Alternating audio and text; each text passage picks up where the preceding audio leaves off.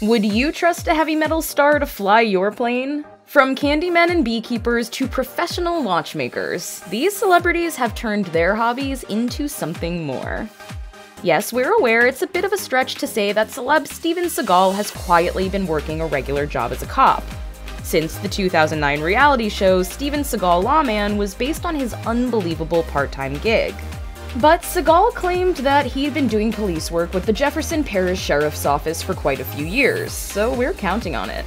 Regardless, the show came to a controversial end when Seagal allegedly resigned from the force. Seagal resurfaced on the law enforcement scene and with a revived version of the reality show a few years later. This time, he was in Arizona as a member of controversial Maricopa County Sheriff Joe Arpaio's so-called posse.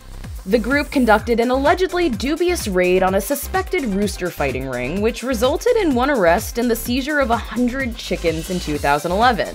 So, even if Seagal had been doing great things as a police officer for decades, some might argue that he almost immediately negated this with his reality TV antics.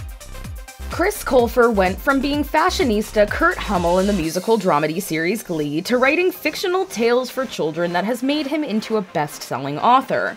Colfer switched up his careers when he became an author and published his The Land of Stories 6-book series, which follows twins Alex and Connor on magical fairy tale adventures. Colfer's series instantly became a #1 New York Times bestseller. Talking about the inspiration behind his beloved series, Colfer shared at a 2018 book expo, "I loved fairy tales when I was a kid. I asked my mom a million questions about the stories we read together, and finally one day she said, 'Just write your own fairy tale.'"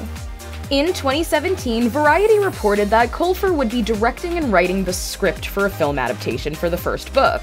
He explained, "Hollywood makes some great stuff, but sometimes they get things wrong. And one thing that they do that I personally think is wrong is taking something unique and trying to make it like everything else. Let's hope Hollywood gets it right."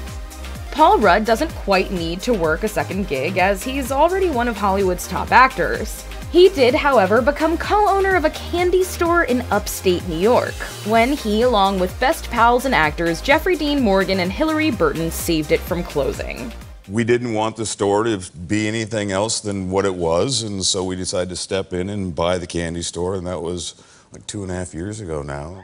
Now proud owners of Samuel's Sweet Shop, the stars have something to look forward to when they need to satisfy their sweet tooth. Not only are they longtime fans of the shop's unique offerings of candy and coffee, but the celebs are also residents of the Rhinebeck, New York area. Rudd told the Poughkeepsie Journal that, "One of the most important things any human can experience is to be part of a community and feel connected to where you live and to other people who live there, especially in a job like mine." Although Rudd keeps busy with his many films, fans can sometimes spot him at the counter. He added, "So to have this place to come in and just serve coffee for a while and hang out at the store and hand out candies, to feel a part of the community makes us sane."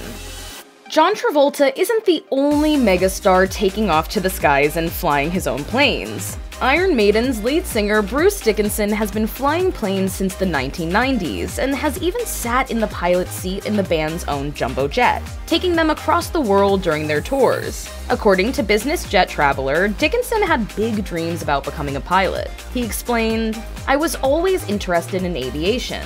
We were in Jersey writing an album and Nico McBrain, our drummer, decided to learn to fly.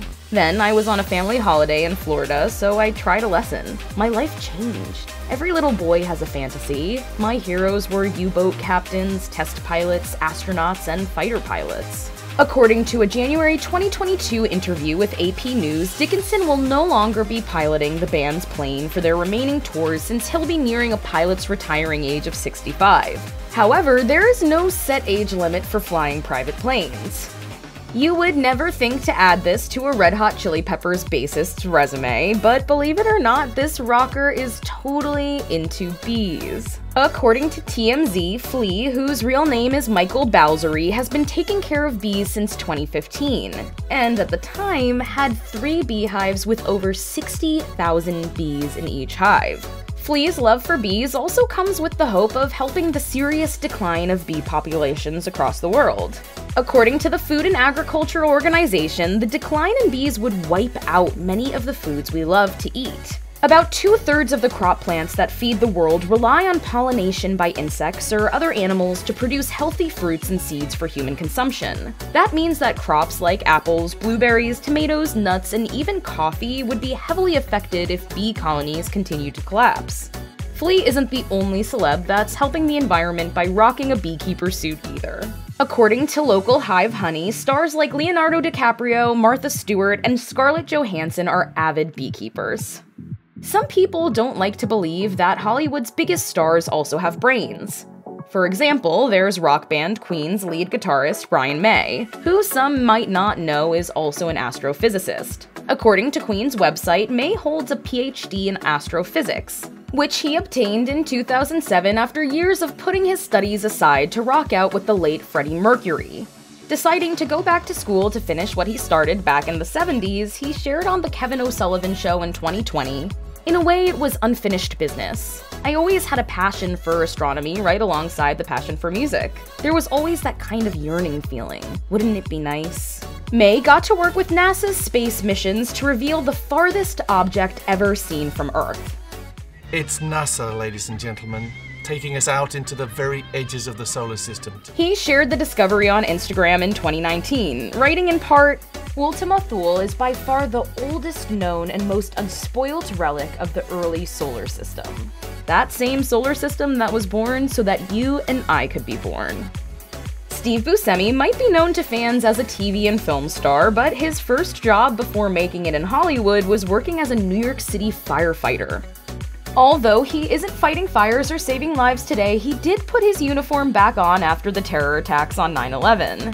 After the attacks, he traveled to New York and worked alongside hundreds of New York City firefighters as they searched for survivors. Buscemi said at the time, "It was a privilege to be able to do it. It was great to connect with the firehouse I used to work with and with some of the guys I worked alongside. And it was enormously helpful for me because while I was working, I didn't really think about it as much, feel it as much." The Brotherhood of Fire Facebook page commended Buscemi for working 12-hour shifts for many days after the attacks as firefighters were digging and sifting through the rubble of the World Trade Center. Thrash metal and watchmaking don't necessarily go hand in hand, but for former Anthrax guitarist Dan Spitz, they have more in common than you think. The musician left the group in 1995 to pursue his studies in watchmaking, and this master craftsman is considered one of the best in the watchmaking industry. In a 2012 interview with Nicki, Spitz shared that leaving his band behind was a long process, with playing guitar and going on tour becoming, quote, mundane and more like a job. He added, "At the end of the day, I just needed a break. I have extreme OCD. I do things either full on or full off, and I like to do things that others have not done before." Music and watchmaking are one and the same for Spitz. As he told Nicki, "It's so similar it's not even funny. Learning to play a heavy metal guitar is a never-ending skill. It is painful to learn. That's what's cool about it. Same for watchmaking. It's an unending skill to learn." Spitz did return to Anthrax in 2005 for a reunion, but his passion for watchmaking appears to outweigh his love for making music. Ali MacGraw's rise to fame came when she won the Golden Globe for New Star of the Year for her role in the 1969 film Goodbye Columbus. Things would only go up from there when she starred in the beloved romantic film Love Story, which won her a Golden Globe for Best Actress in 1971. However, after only starring in a few more films and a couple of television series, MacGraw left Hollywood for good. I was never around ever in my life, that level of being looked at. In 2017, MacGraw shared with AARP that acting was never really her thing. She said, "I was never trained as an actress. It was frightening for me. Every single solitary breathing second. I had some sort of pop star energy, but I had no qualifications. I was never comfortable." Instead, MacGraw found other passions in life and became a devoted yogi. In 1994, she released her yoga video called Ali MacGraw Yoga Mind and Body. Ali also spends her time advocating for animal rights, telling AARP, "I have to restrain myself from bringing home any more strays." BokHee An is a familiar face on Grey's Anatomy. Although she hasn't had many lines over the course of the series, she does her job as a scrub nurse at Seattle Grace Hospital very well. And that's probably because she is a real-life nurse too. According to Metro, BokHee An, who also goes by an Americanized name as Kathy C. An, is actually a surgical nurse who, like her character, works directly with doctors to give them assistance during procedures. In fact, the cast of Grey's Anatomy watched An work in real life so that they could get a better understanding of their roles in the show. Ellen Pompeo, who stars as protagonist Meredith Grey, praised her co-star in May 2022. What's extraordinary about BokHee is not only her commitment to 18 seasons of Grey's Anatomy and counting, but also her first profession that got her the gig on Grey's. BokHee is responsible for helping the surgeons at St. John's Hospital save the lives of hundreds of people. Bustle also reported that An has since retired from being a nurse but continues to play one on screen.